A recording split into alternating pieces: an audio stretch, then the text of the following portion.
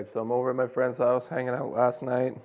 Go to say our goodbyes, and as I'm walking out, under the overhang of his front entryway, sitting on the concrete edge of a stem wall, I look down and see this sitting there.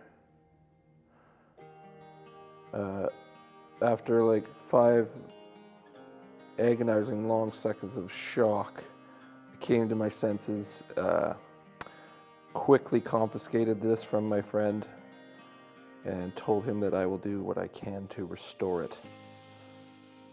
Did not say whether or not I would give it back to him, considering what he's done to this beautiful tool. I have never seen a block plane in this kind of condition in my entire life, let alone a beautiful Lee Nielsen block plane. So let's see what we can do to bring her back to life.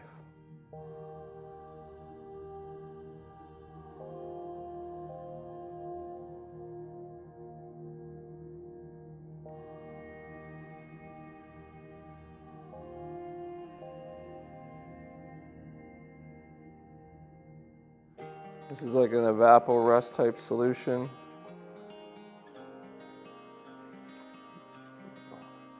Mix it with water, and it's supposed to remove rust without destroying the metal or etching the metal. It's non-acidic formula. But first things first, I want to take all the parts apart and try and remove as much of the rust as possible so that it doesn't just, wreck the solution. Get the most out of the solution because it's only going to be effective for so long. So I want to remove as much of the rust by hand as possible, and then I'll throw the pieces in here.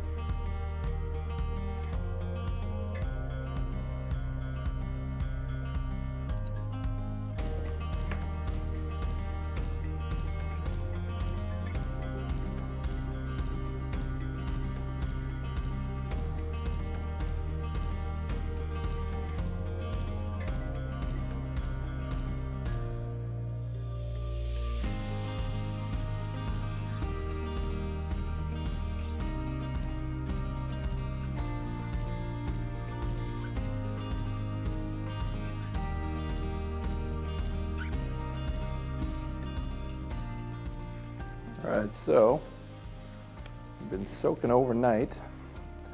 I pulled the stuff out and gave it a scrub after a couple hours yesterday. You sometimes have to do that when the rust is really thick, just to break up the surface rust and then allow the solution to dig a little deeper, get down into all the pitting and everything. So, just look.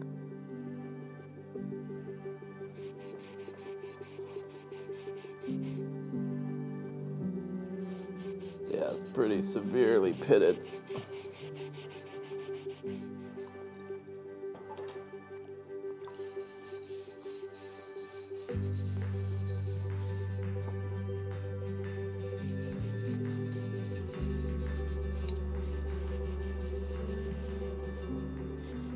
So I'm gonna go through, give these a clean, and then probably soak it one last time for another couple hours. And then at the end of the day, I'll pull everything out and start assessing from there how we want to go about resurfacing the bottom and the sides here.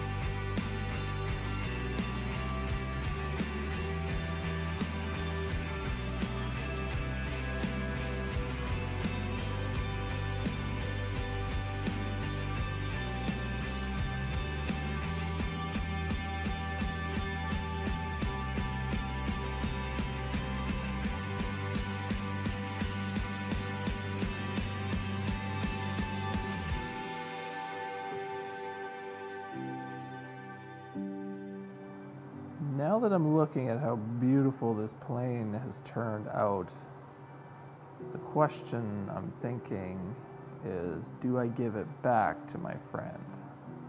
Let me know what you think in the comment section below. If you dig this video, please give it a like and a share.